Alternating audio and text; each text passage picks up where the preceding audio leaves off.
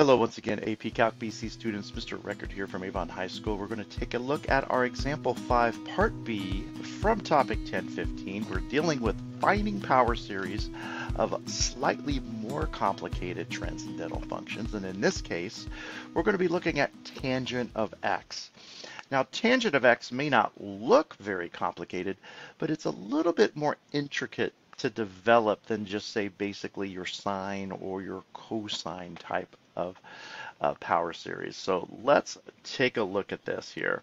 Our problem reads, find the first three non-zero terms in the Maclaurin series for tangent of x. Now, as I've been saying in my previous videos, you could certainly develop this from scratch by taking several derivatives of tangent. The problem with that is by the time you get to the second and the third derivative of tangent, things can start to get pretty rough going. And as you can see, the first derivative of tangent is secant squared, right? The derivative of secant squared isn't so bad as long as you pull off that chain rule. But then from that point on, I wouldn't wish those derivatives on my worst enemy. Even though you only have to find 3 derivatives in this case, it's probably, or even 2 derivatives probably would get the job done in this case.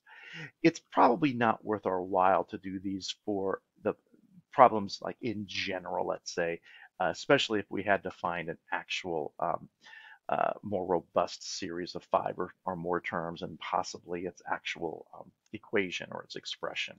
So what you're going to do is do exactly what your trig teacher has always told you to do whenever you face the tangent of x. And you're going to use sine of x divided by cosine of x. Those are 2 very well-behaved known series that you can easily manipulate by way of a division. Now, each of those 2 series are ones that you might already know. I put little hearts by those to indicate that those are 2 that you should memorize going into the AP Calc exam. If you don't have them memorized, it's not the end of the world because they're both fairly easy to develop, but that's just more work and more time that you're going to have to spend in a problem that's a little bit more advanced like this one. And so what we're going to do is we're going to take the sine function and divide it by the cosine. And so that sine function is what you see here in the blue box. Now take note of a couple of things. I would prefer not to use the factorial notation because it's just going to bog us down with the arithmetic. And so that 3 factorial, of course, is 6. And the 5 factorial, a little bit tougher here, is going to be 120. Now, you're not going to have to write any other terms beyond the 3rd term here, which is good news because it will lighten the load of this algebraic division. Now we're going to divide that by the outside expression here, which is the cosine. And again, I'm going to translate any factorial back into its numerical equivalency. So that 4 factorial, of course, is 24. Now let the division begin. You're going to ask yourself, what would you multiply the 1 by out in front to give you an x to the first? And of course that answer is x to the first. And in typical division fashion, you will then multiply x through by each of these 3 terms. That, of course, will give you x minus x cubed over 2 and plus x to the 5th over 120. The last thing in this step, you're going to subtract, just like we would do with any division problem. So we would subtract these results. We do get a 0 in our first spot. That was the whole point. And then in the second spot, we might want to be a little careful. Maybe I'll do a little side work here. I essentially have negative x cubed over 6 plus x cubed over 2. So you want to be very careful so that we can pull off this arithmetic correctly. It looks like the common denominator is going to be a 6. Now we kind of deal with the algebra part. We have negative x cubed plus 3x cubed.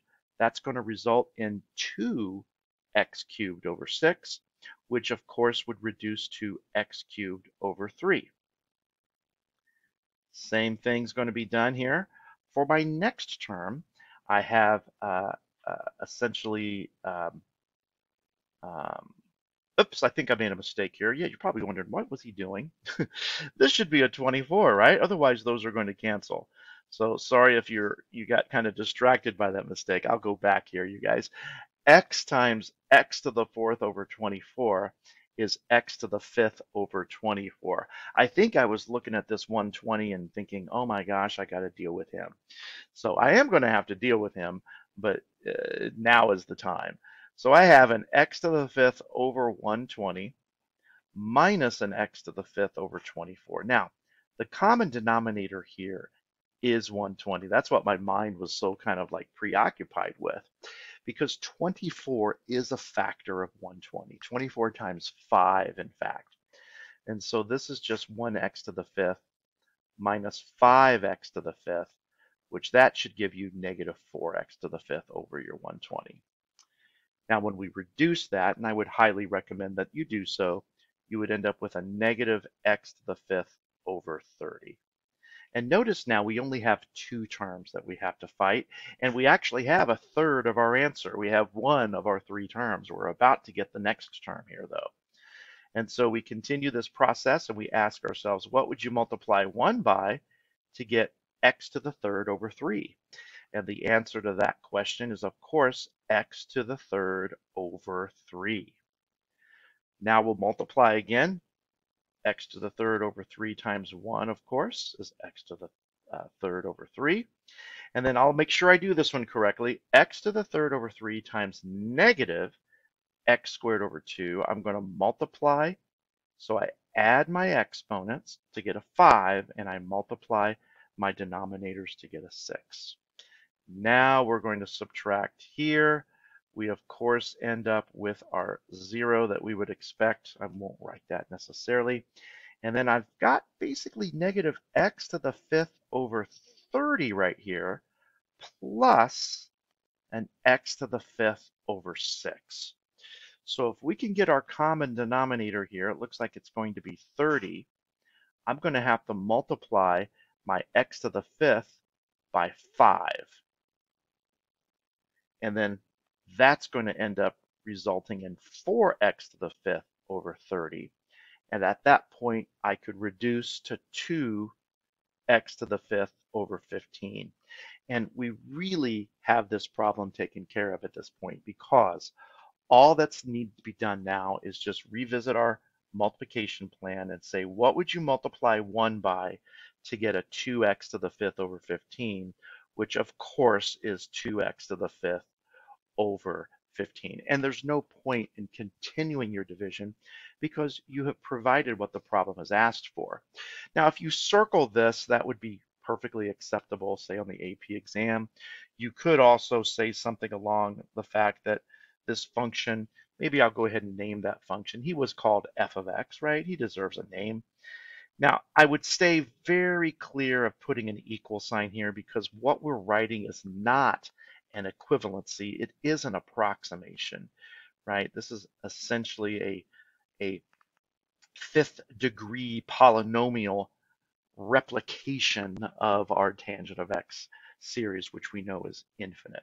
Now, what I'd like to do is kind of use my TI Inspire calculator to double check this result to make sure that everything is accurate. So here we are, I've got the software. If you recall, we have the feature on our calculator that is the Taylor command. I can then enter the function that I'm considering, which is, tangent of x. The arguments are independent variable x. The number of terms, well, is it really the number of terms? This is a common misconception. If I put 3 there, what the calculator is going to do is it's going to just spit out the third degree term. So if you do use the Inspire, it's very important that you understand that this particular parameter is the highest degree that you want out of your series approximation. And so basically that kind of means that I'd have to know a little bit about the answer before I could probably check it with the calculator. But anyhow, boom, there it is. That matches what we had on paper. And now you guys know how to find a Maclaurin series for tangent of x. Anyway, I hope this has been helpful, and we'll see you next time.